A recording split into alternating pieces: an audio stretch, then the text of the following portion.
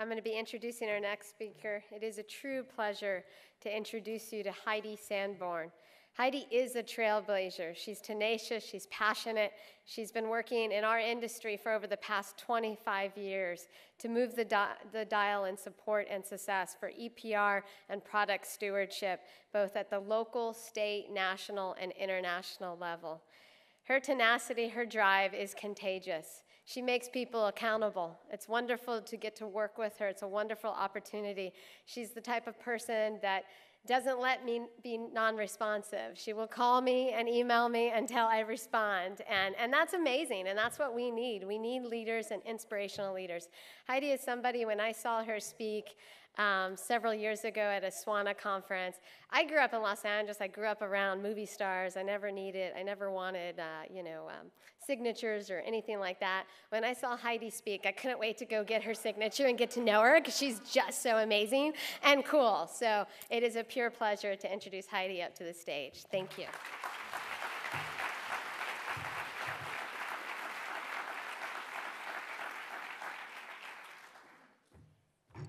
Good morning. So good to be here, and thank you again, Colleen. That was so funny and awesome, and really, I'm so excited to be here after 10 years of running California Product Stewardship Council. We're all here together because now we have to figure out what we're going to do the next 10 years. So I thought I'd title this the perfect storm that California needs to be a beacon of hope. And I should figure out how to work this. Let's see. So, every time I come to these conferences, I feel like we're at a family reunion, and we're just having a blast. But we do a lot of really important work here. Everybody here has a very important role to play, and it's just an honor to be part of this group. I think all of us have felt this year that there's a lot of stuff that we could be bummed out about, right? But when we come into this room, we got to fill each other's tanks up. And one of the things we're excited to celebrate, as we said, is the 10th anniversary of this organization, because I'll tell you, thank you. It wasn't easy to start a nonprofit in the worst economy of our lifetime. And to do it, to go up against the industry groups that have a lot more money than we do, and to change an entire paradigm, it takes time, it takes thought, and it takes collaboration. It takes an army. And all of you are part of that army. So we'll celebrate that tonight, and I'll talk about that in a few minutes. But why did we form the Product Stewardship Council? Basically, is because the local governments were done with the disposal bans without management plans. Thanks to Evan Edgar. No ban without a plan. DTC was banning batteries and all kinds of stuff from disposal, and local governments were like, wait a minute, I don't have the money, I don't know how we're going to do this, we don't want 500 different messages to the public, it just doesn't make any sense, it's not cost effective. So they looked at the producer responsibility model as a policy model that might be able to help get us out of this quagmire. So again, there's a lot going on that we're not happy about, but we have absolutely no time to sit around and mull over it. The news is what it is, and our diversion rate has gone down. So what do? We double down. We double down. But the question is, what are we going to double down on? The true definition of madness is when we keep repeating the same action over and over and expect a different result. That was Einstein. So doing what we've been doing has worked to a point, but now we've got to be bold and try some new, bigger policy approaches. And some of these are going to be hard. But there's lots of good news. We've all done a lot of good work. Hundreds of jurisdictions are taking action on food packaging, on bags, on medicines, needles, etc. The governor's office and CalRecycle are amazing. We couldn't be more grateful for their amazing leadership. We've got statewide EPR laws now and product stewardship laws. We've got 8 local laws passed. We have a Supreme Court that actually rejected the pharma complaint that the Alameda ordinance was illegal. That's a game changer. I mean, that changed the rules. Every one of you, all the local governments can pass an ordinance making the producers pay for any product that has a public health impact.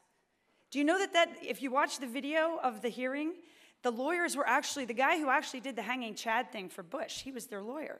And he was like, do you know if you let this happen, like every county in the whole country is going to do ordinances? And they're like, yeah, it might happen.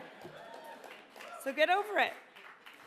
So that was huge. And we also defeated what? Their opposition to try and preempt you. AB 45. Congratulations, you killed the preemption bill last year. That was huge too. We've got a state law to achieve 75%. That's going to keep the pressure on. And public surveys are showing us that the polluter pays model is what the public wants. So there's lots of really good news for us to springboard from. So there's no time to despair.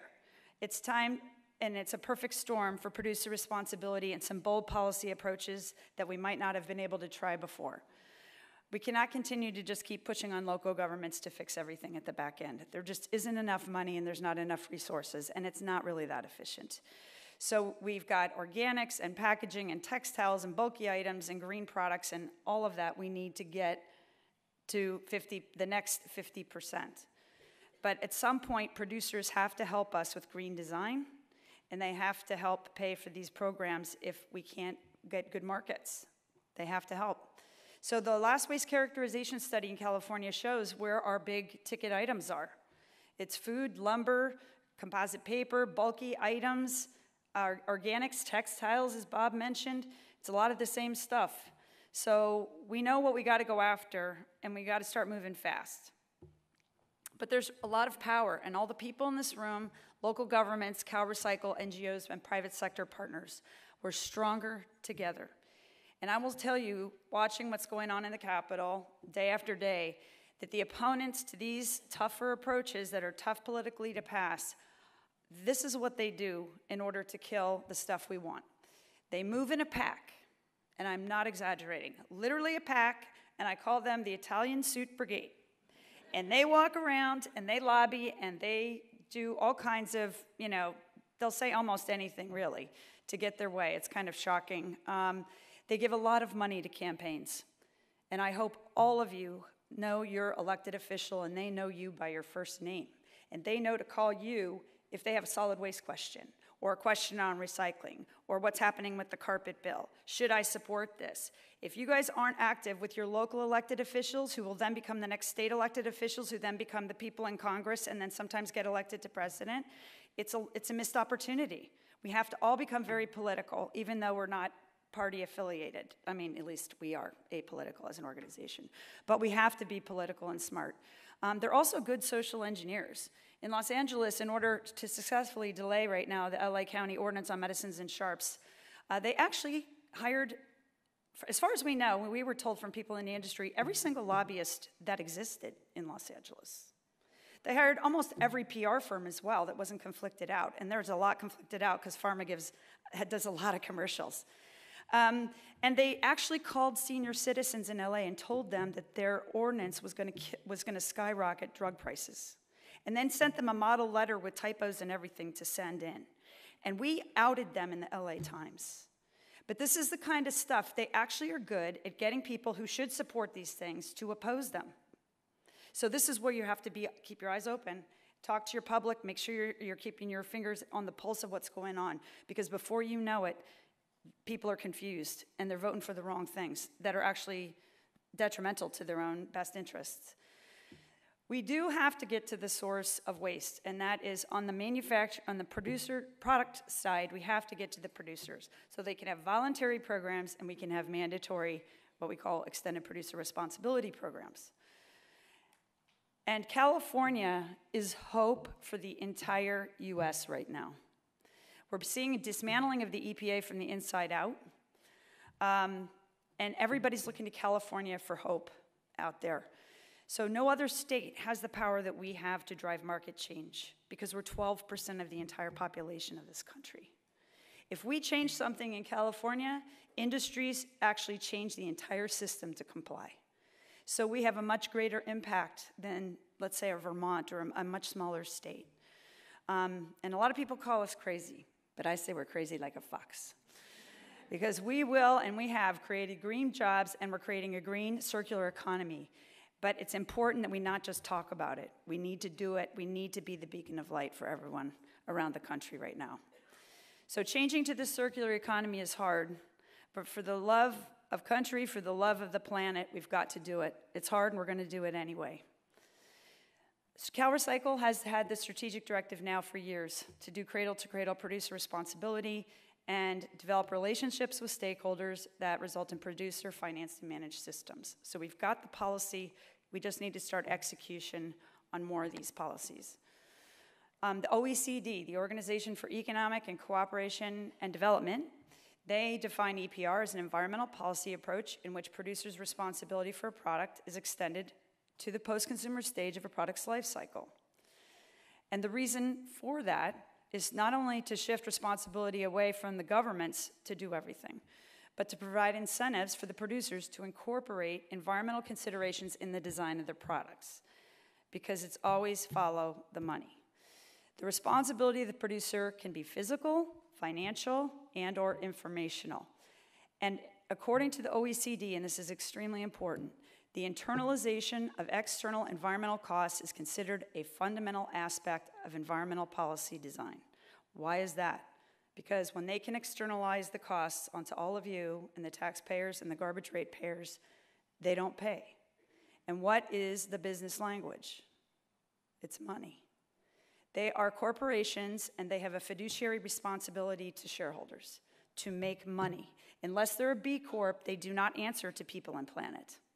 They only answer to profit. So, what have we been doing about this the last 10 years? Well, we've been pretty busy, and we have great websites, and we did a lot of education about EPR. We've got product pages. We've done thousands of presentations. We've helped pass resolutions with all of you in local governments. If you don't have a resolution, we'd love to help you get one. We've incorporated zero waste goals and EPR in the same resolution. We've helped pass legislation, some with industry, some without them. Is there a tornado or something? Is there a bus? We aren't going to blow away, are we? An Amber Alert? Oh. Is there a little girl we can get or something? What's going on? Does that stay on very long? Somebody find this child? Okay. All right. Okay, very good.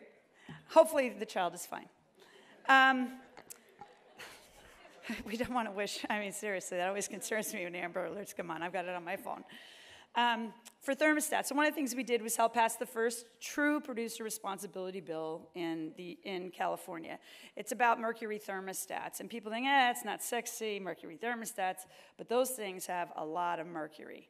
Those ampules are full of mercury, and a teaspoon can contaminate an entire lake. It's the largest pool of mercury in the public's hands, and we're literally collecting less than 30% of it. So when the Thermostat Recycling Corporation didn't do a very good job, what did we do?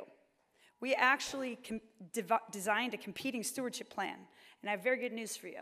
We got the results last week. It's on the DTSC website, and they got 8% recycling rate last year for the thermostats they were supposed to collect, and we got 182% in 3 months.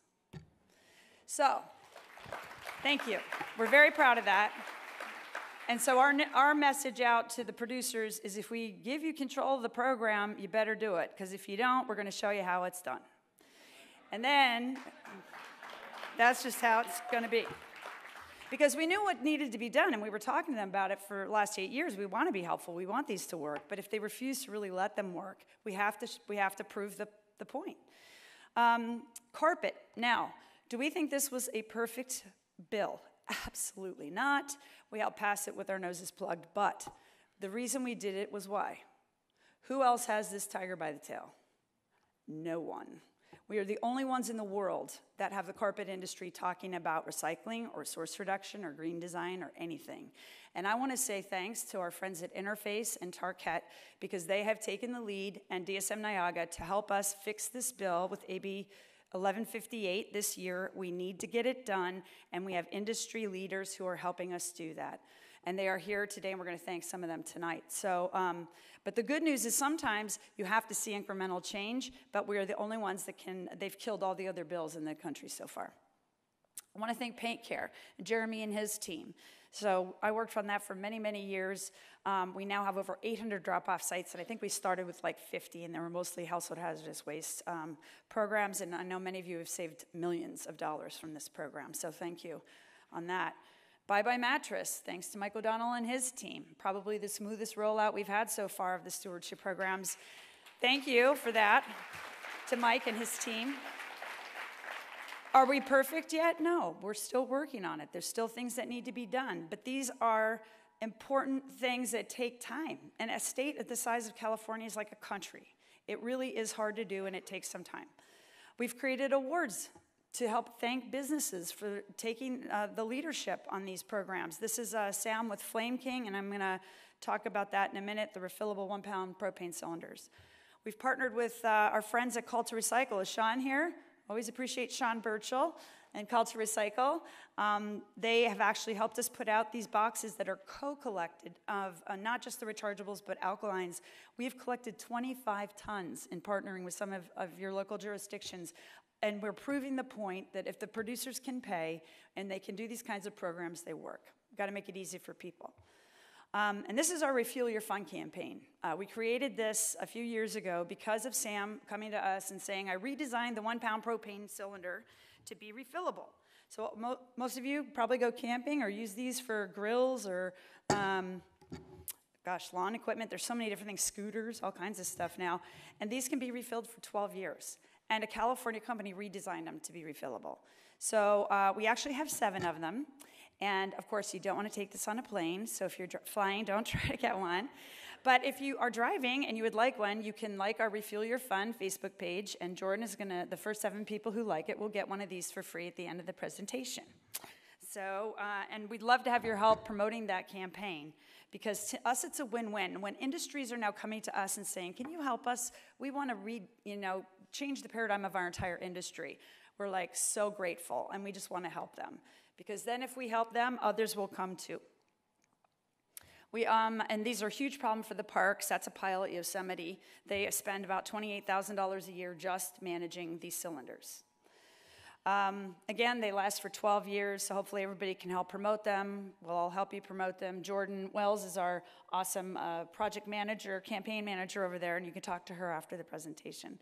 And there's Jordan, and we actually got in Sports Basement in the Bay Area, they've got 8 stores, and they're now giving their basementers free exchanges. So people will buy the refillable, and then they bring it back for a free exchange full. And that's what they've decided to do for their customers. And we're starting to collect them in Tehama, and that cart actually was filled up within 2 weeks. And we're filling them up every week or 2. There are so many that were going into the trash, and I don't know if you've heard, but there have been big MRF fires lately because of these 1-pound propane cylinders getting into the trash and being compacted. We've also done the Don't Rush to Flush, Meds in the Bin, We All Win program. We've won awards for this. We've got, 60 or so bins out now across the state. We just finished with our last 8 bins in Monterey. And this, we've collected many, many tons of medicines. Just in Santa Clara, in their 29 bins, we've collected 4.5 tons of medicines. And these get flushed a lot if people are left to, because they're told by FDA still to flush. And we've done a great little whiteboard video. So if you want to, I wish I had time to play it. It's very cute. And we can customize it and put your logos at the end. And now we're doing one also for the Refuel Your Fun campaign. So we're able to share all of this. And if you can help us share it, we'll be happy to customize it for you. But really, Alameda is, I think, the biggest win we've had in the last 10 years. Supervisor Nate Miley on the left of the yellow tie and Supervisor Carson on the right, they were the bulldogs. Mr. Miley led the charge on meds, and then on needles was Supervisor Carson. He had somebody in his district who was remodeling and opened the wall and had literally thousands of needles fall out of the wall. Because when people don't know what to do, what do?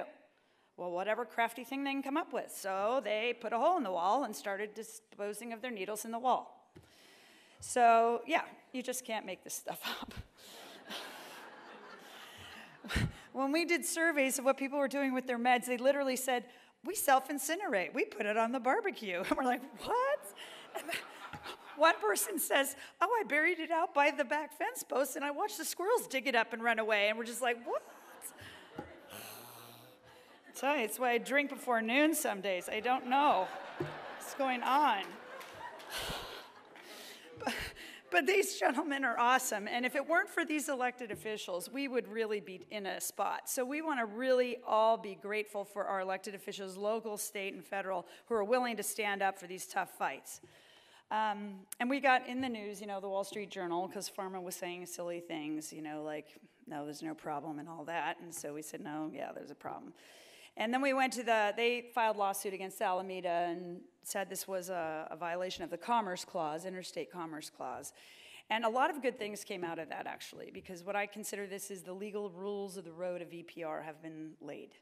So the federal court did, if you ever want to watch wonk television, this was it. The 45 minutes these three really smart judges debated with these two lawyers. And they came down with a 3-0 ruling for Alameda. And unfortunately, the pharmaceutical industry, instead of just saying, okay, yeah, we'll try and help this national epidemic, they decided to fight all the way to the US Supreme Court. And the good news is the court denied hearing the case, which is huge.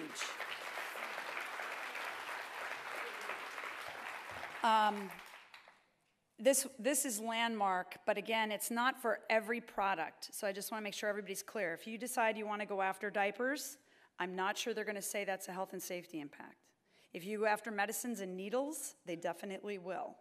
So just be careful, and I'll talk to you about it if you're interested in taking on a product. I'm pretty sure everything hazardous would qualify, but be careful going forward, but you do have now the right to go forward. So the California counties who have led in this are on the screen. These are the ones who have passed EPR ordinances on medicines and or sharps, and I want to congratulate Tim Goncharoff, the new CRRA board member from Santa Cruz, for the first in the country, both medicines and sharps passed in Santa Cruz. Yay, Tim. And the fun thing about this is they actually pay you to oversee them. Isn't that nice? So if your budget's tight, this is a great option because they actually have to pay the governments, and this is the first check to Alameda for $10,000 from the Med Project to pay them for the program. And the great news is the bins are out. They're doing one-day events, but we're also getting, I think we have 120 bins or so in now, and these are the Med Project bins. They are electronic and will send a signal that they're full, so they're automatically emptied, very easy. And then we want to thank Walgreens. We're going to thank them tonight at the awards ceremony. We had a press conference yesterday here at the Walgreens in San Diego. But they've put 600 of these medication bins voluntarily in their stores at the 24-hour stores around the country.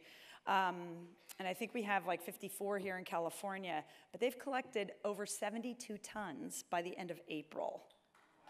Isn't that crazy? It's awesome. So we have a huge chain that's leading the way, and we want to thank them and get them tons of press, but our hope is that we can get them to expand to all 7,200 Walgreens. And we've taken on this needles and medicines issue for a while.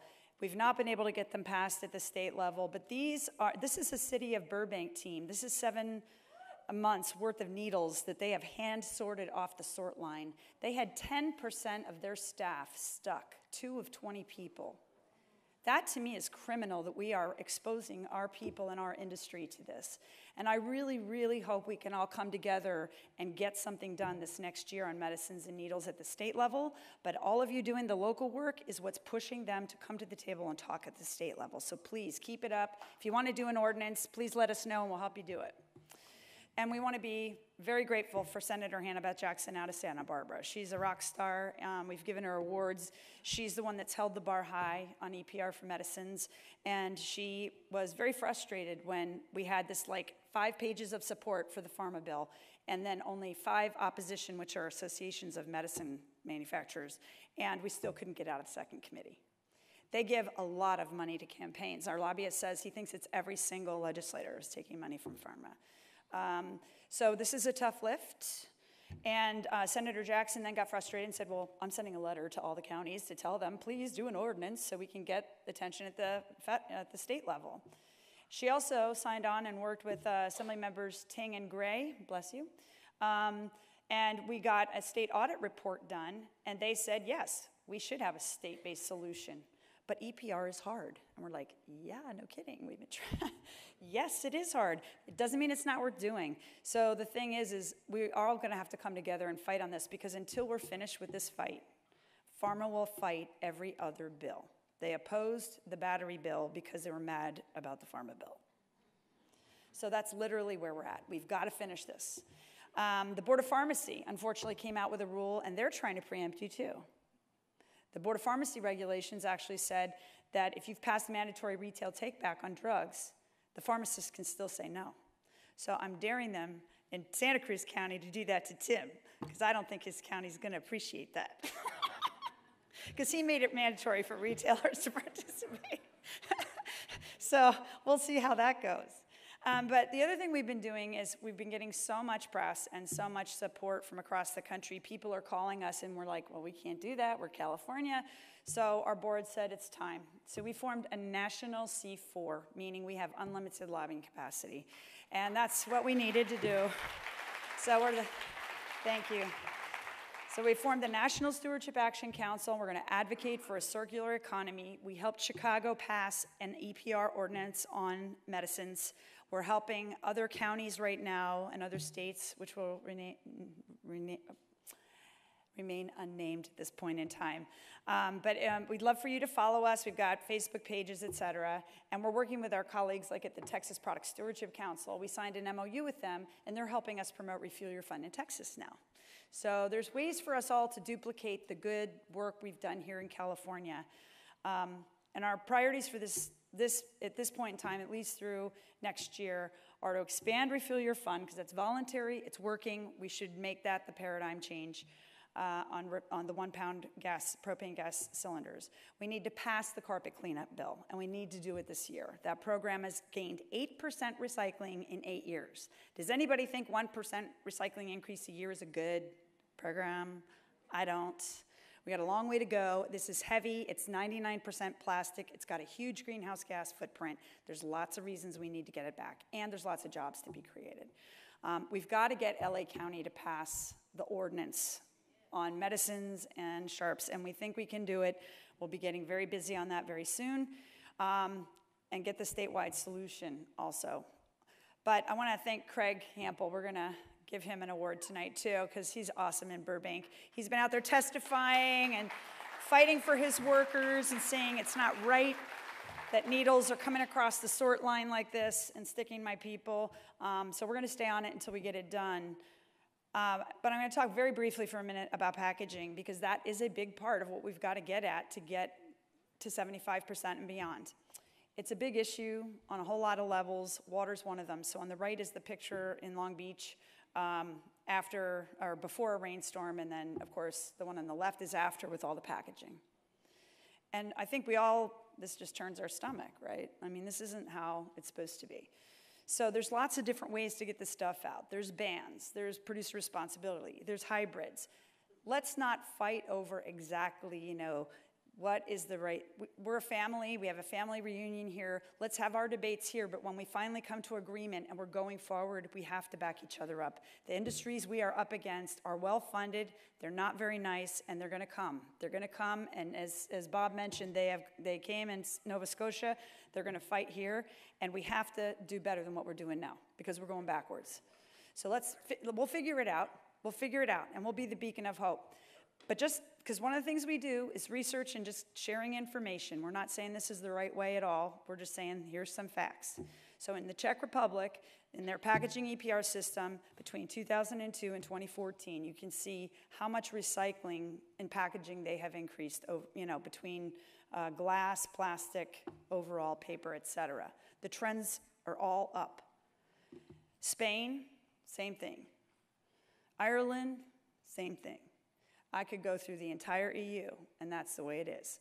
So it's not that there's one right way. Let's cherry pick the best of the best for California. Let's do our research. Let's talk about facts. But at the end of the day, we've got some tough policies we got to get done in order to get to 75 by 2020.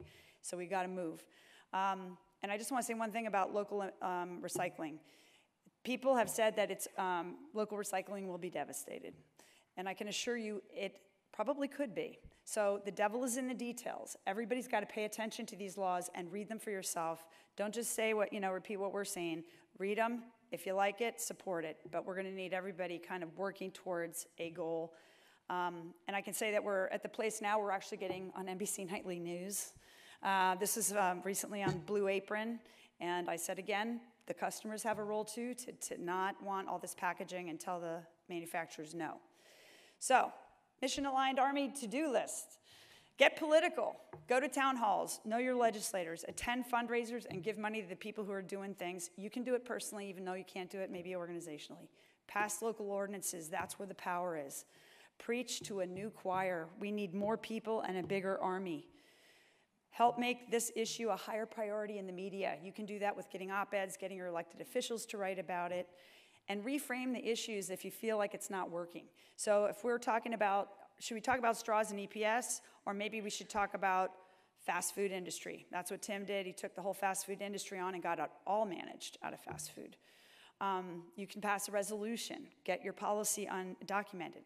You can support our programs and campaigns, and then activate all the groups that you know of that are working together. Fund one of us at least. Go out there and speak up. And I'm very proud of our board. I want to thank our board. After 10 years, we've worked so hard, and they are just awesome, and I feel like the luckiest executive director in the world, honestly. So thank you. And to Lynn for 10 years. Where's Lynn?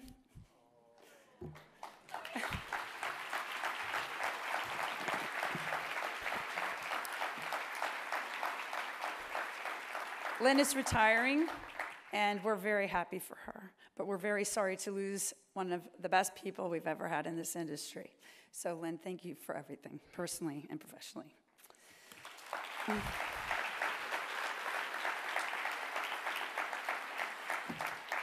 So, Colleen's coming, so I'm going to just say that we have a celebration cup that for the first 150 people that come get a drink today at our celebration party after the awards, you'll get one of these anniversary cups. It's a clean canteen reusable, and you get to keep it. And it'll be full of something. We're going to give you a drink ticket. But it's only to the first 150 people that come to the awards ceremony, because we want you all to be there so you can help us celebrate with the award winners and talk to them about how we can help these great businesses continue to lead. So thank you for all you do. And I would just say to end that it is a marathon, not a sprint. And don't look for your dreams to come true. Look to become true to your dreams. Together, we are a beacon of hope for the country. Thank you.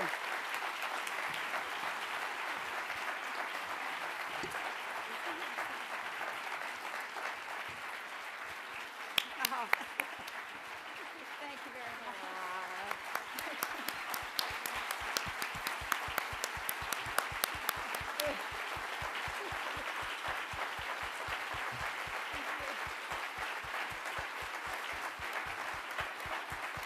Really appreciate it. Thank you.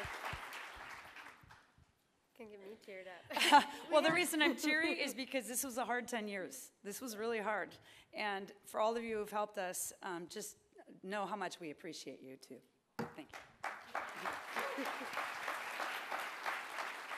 So we are actually at our lunch break, but I think let's field 1 to 2 questions, and then Heidi's going to be here today, so please come see her and ask your other questions.